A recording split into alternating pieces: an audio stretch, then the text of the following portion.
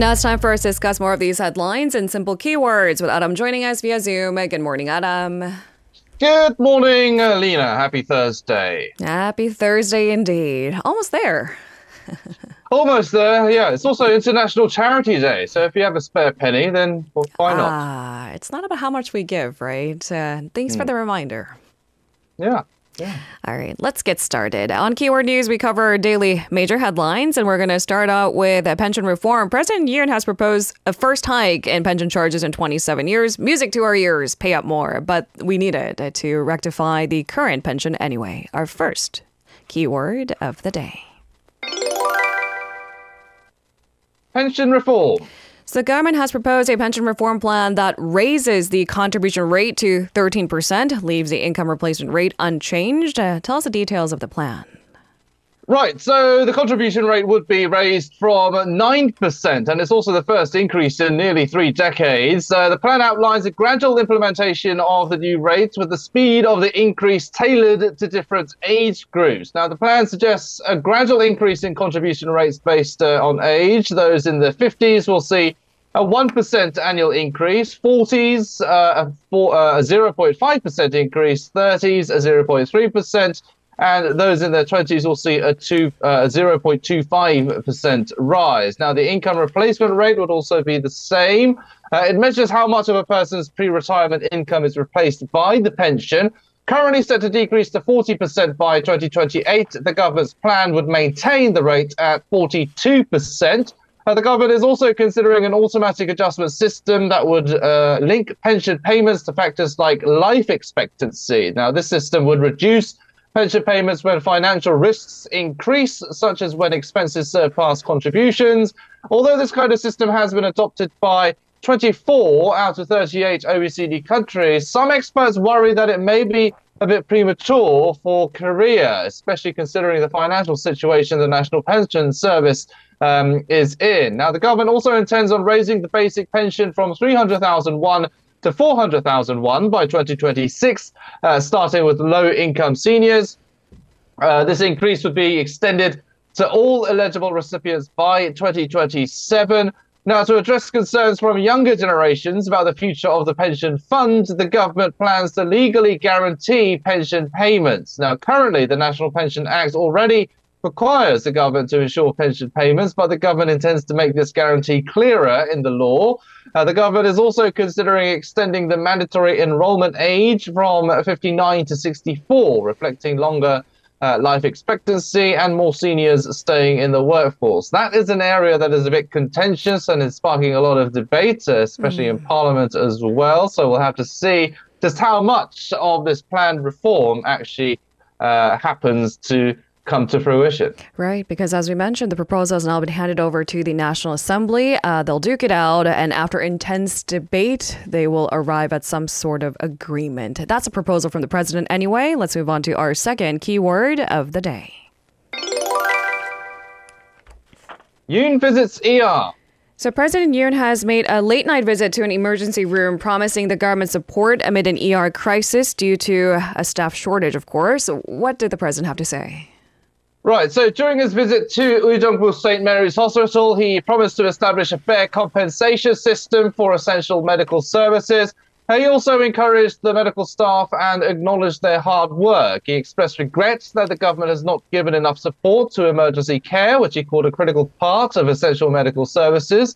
He noted that with the upcoming holiday season, when emergency room visits increase, the government will prioritize resources to prevent doctors from burning out. Now, he even mentioned the possibility of using emergency funds if necessary. Now, the hospital director explained that professors are feeling exhausted from covering for the missing residents, which is causing more issues with patient care. He suggested that the medical system should compensate based on the complexity of cases, not just the number of patients. Yoon agreed, saying the current health system has not fairly addressed these difficulties, vowing improvement.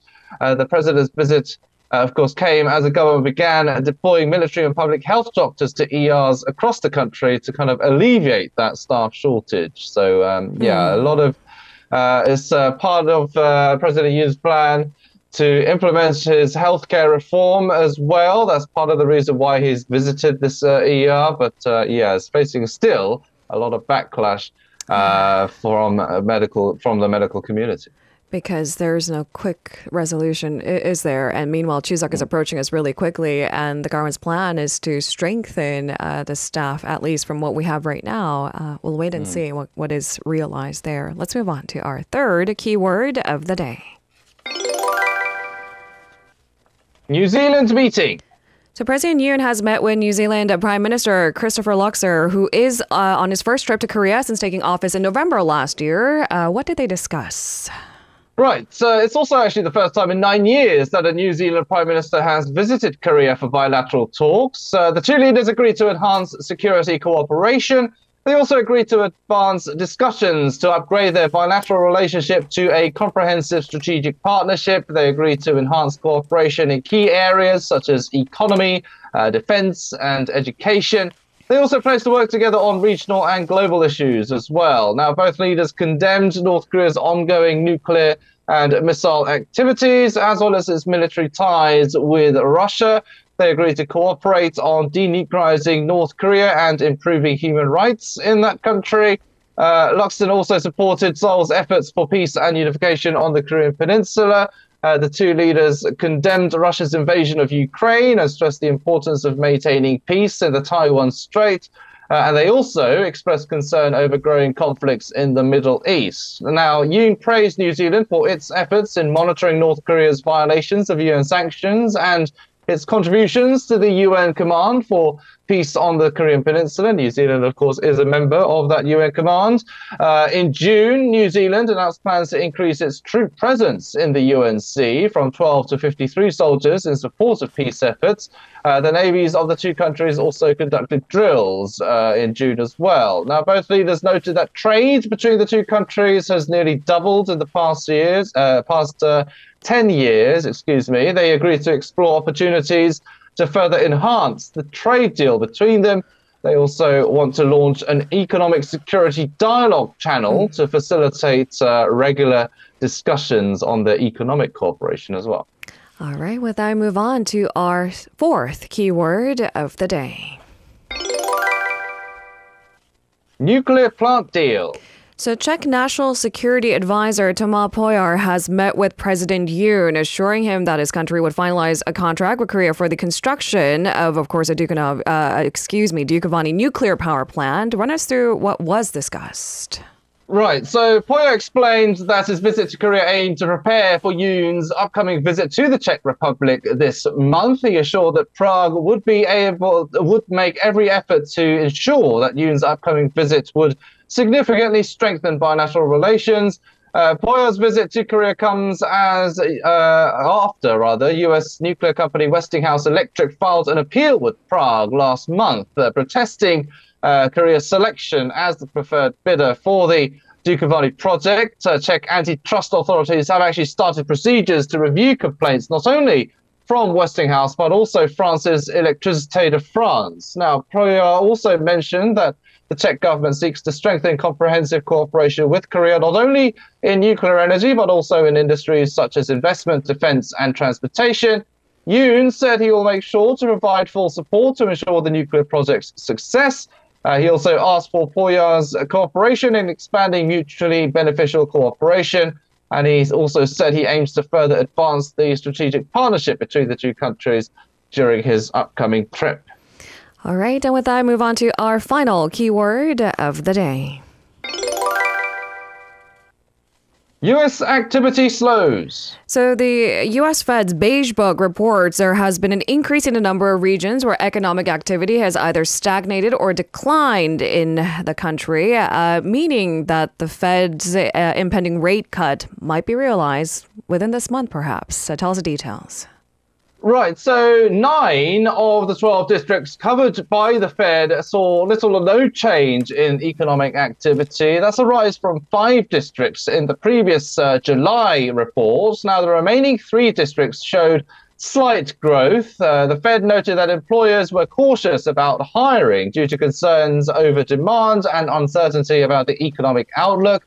As a result, businesses were less likely to expand their workforce. If we look at the government data, the US job market showed no signs of slowing in July, with job openings falling to their lowest level in over 3 years. Now, despite reports last week suggesting that the US economy grew at a solid 3% annual rate in the second quarter, the job market hasn't seen the same momentum. Now, for those wondering what the Beige Book actually is, it is a summary of economic conditions through surveys and interviews with businesses and banks and experts. It is typically released 2 weeks before the FOMC meeting, where monetary policy decisions are made. Now, a rate cut is expected in the next meeting, but with the falling job market, a cut could be delayed. So we'll have to wait and see. But for the time being, the job market data doesn't really seem that promising at the moment. And so there are expectations of a rate cut happening, but we'll just have to see what the updated job market figures and data looks like before the Fed will refer to them to see if a rate cut is warranted.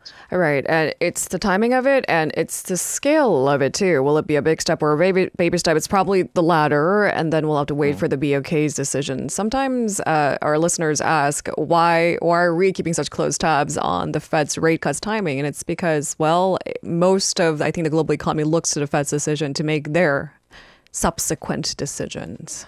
Yeah, it's often seen as kind of a benchmark or something, a key reference point. Korea, of course, as well, takes a closer look at the Fed's rate. If it becomes too wide, the differences in the interest rate gaps, that means a lot of repercussions in terms of trade and the currencies as well, and a lot of economic transactions or financial transactions between the two countries. And of course, at the moment, it is considered quite wide. So the Bank of Korea will certainly be looking for a rate cut in the Fed to probably follow suit, but of course we'll have to see. Thank you so much, Aaron, for today's coverage. And you said it's International Charity Day, right? Yeah. I guess I should mark the occasion. Apparently it started in Hungary to commemorate Mother Teresa's death. So if you're feeling giving, as you why should. Not? Is that a phrase? I don't know.